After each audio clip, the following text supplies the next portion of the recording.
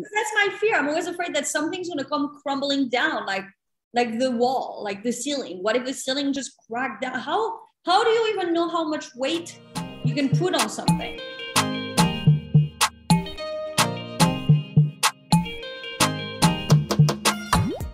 Hello and welcome to the Handy Women YouTube channel. I am your host, Geraldine Anello. I'm the founder of the Handy Women community, which you can find at the link below on Facebook. There's over 55,000 of us. You can also find us on TikTok, on Instagram. We're really creating a movement here at Handy Women. And why? That's because our mission is to empower women with tools. And so today we're going to talk about a hanging porch swing that Adrienne Engel made. Hi, Adrienne. Hi, Geraldine. How's it going? I am in love with this. I am packing my bags and I'm coming right over for a glass of wine. How inviting is this bed? Well, I can tell you firsthand that when it's not raining, it's very comfortable. It looks awesome. So I get very scared personally about hanging things. I am the proud owner of a swing chair that is now been in my closet for over 6 months. Oh my God. So I am so curious to hear the wizardry that goes between putting things that look heavy that will not fall when you sit on them. Well, the first step is to make sure that the joists that you hang them on can support the weight of the structure. So in my case, this is a newer construction home. And so I'm the first owner and I asked the general contractor directly, will these joists support hanging a porch swing? And they said yes. So I didn't have to do any special measurements because I got the blessing from my general contractor. So safety first. That is an excellent question. Well, because that's my fear. I'm always afraid that something's going to come crumbling down, like the wall, like the ceiling. What if the ceiling just cracked down? How do you even know how much weight you can put on something? Well, so some of that, I don't remember the exact calculation, but you can tell by looking at the size of the joists too. So building code stipulates that different sized porches have to use different sized joists. If the porch is longer, then they have to be thicker. So in this case, these joists, because of the size of the porch and the spacing of the joists, are sturdy enough to support something like this. Can I see those closer? Yes. And so how, if you don't have the blessing of your contractor, how do you know which ones to get? Well, in that case, you could ask somebody. So like a structural engineer is really good to ask about ceiling, hanging things like this. That's their job. They do these types of calculations.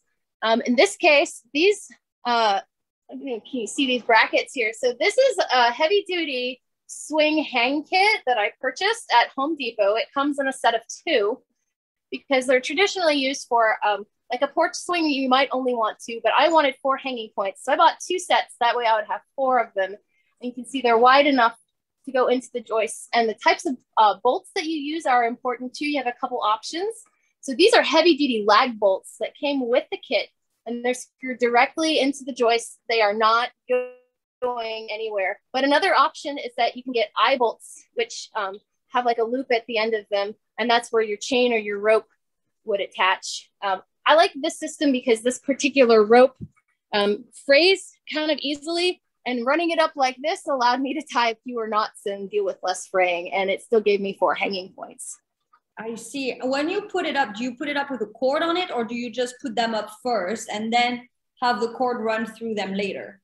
Let me tell you about the cheat for hanging this. You get yourself some 5-gallon paint buckets and you support the bench on the buckets. And then you run your rope through and you tie everything off and then you remove the buckets. How did you put up those joists? I think you call them at the top. What is that with? So these wooden beams are called joists, and these are the ceiling support structures that you'll see under any kind of like deck or a porch, right? And then these are hanging brackets specifically made for swings. So that's why I purchased them, because they're used for this specific reason.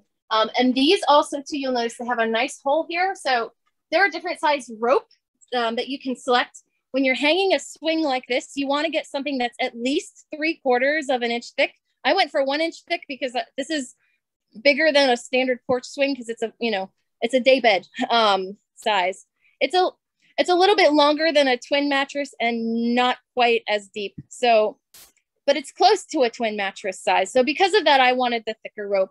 And these brackets happen to accommodate being able to run a 1 inch thick rope through because they're about 1.25 inches on the opening. How did you put up the brackets?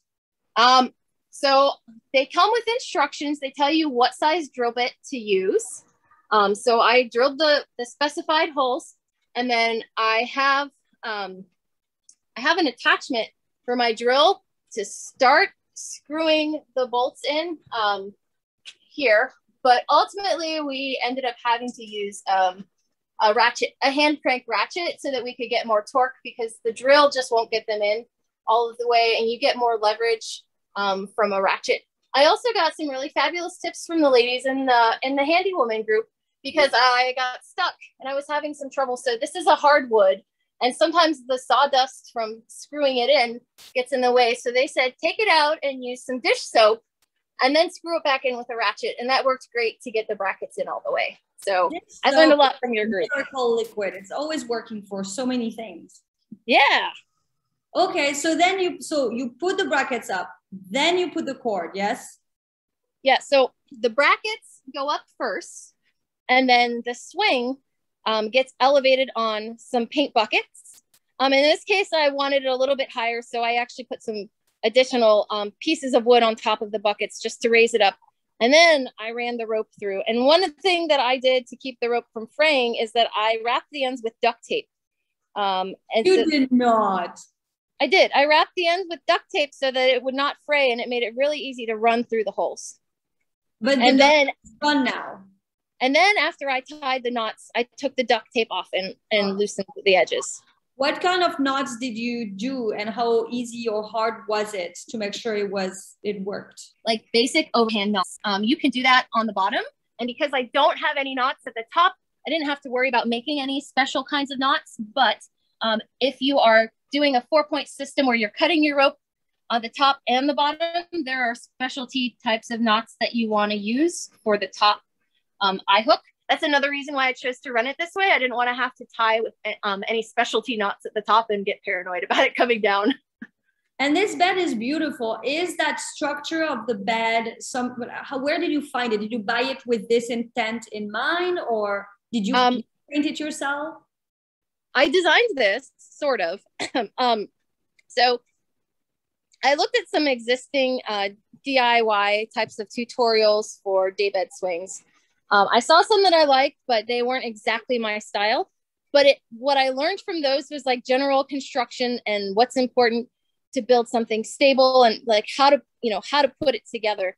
And then I looked at some that were for sale on some websites, and I found a style that I liked, and I kind of copied it. So but I had to put together my own plans for the size of this cushion here. And I added some extra reinforcement structures that I didn't see in the picture of the one that I found online. So, I found something that I liked, and I copied it using methods that I learned from some blogs. You built it yourself? I did. Wow. And you used wood and you cut all the pieces and put it all together? Yep, I did. So we've got the arms here are made with 1x4s. And then underneath the cushion, we've got 1x8s that are lining the bottom. And you'll see here on the bottom, I've got 2x4s that are running underneath. And these are the support structures that the ropes are really attached to. So I'm not putting any weight on the arms here. The holes are really just to keep the ropes out of the way. But the whole thing is really supported by these 2x4 rails on the bottom. And in the back here, I've got some more 1x4s, and then I've got a little 1x2 just to act as like an end cap here so that it has a nice finished edge supporting everything. And did you paint it once it was all built, or did you paint every piece independently before putting it together? I constructed it first, and then I got a good quality outdoor primer, and then I got a good quality outdoor paint. So it was all constructed, and then I got 2 coats of primer, and then I got 2 coats of outdoor paint on it. You mentioned that that mattress is not a twin size. It's a little bit bigger. Where did you find a mattress that size? So this is actually not a mattress. I ordered from a boating supply store. So this is a foam cushion that's rated for marine grade use on boats. And I purchased that because it's waterproof. So as you can see, my porch looks covered, but it's just a wooden deck, so the water comes through.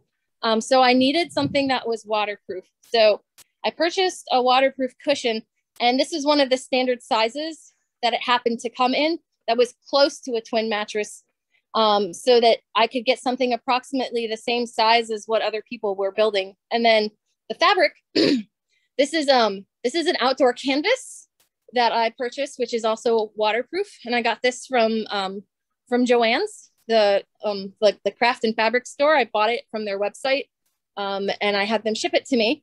And then the thread that I use is a heavy duty thread that is rated for outdoor use on canvas, and it's UV resistant, so it shouldn't break down under sunlight or moisture. It looks so happy. It is such an inviting place. I just want to come over, have margarita, something.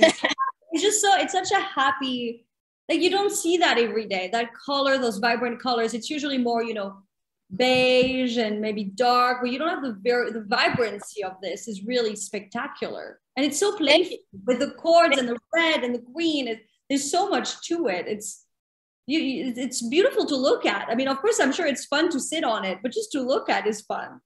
Thanks. Well, I mean, I tried to pick the colors and the styles that match my personality, and it also match more of the stuff inside of the house. And so, I do a lot of mid-century modern stuff, but I didn't bring any of the fun florals in. I stuck with the geometrics, but I love bold colors, and I didn't want to fall into, the modern farmhouse trap that a lot of people here in the South end up doing in their houses. So I decided that a bold red and some funky florals would be a fun addition to my porch.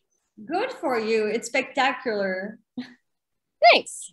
If you're watching this, write in the comments. Did you also build something completely from scratch?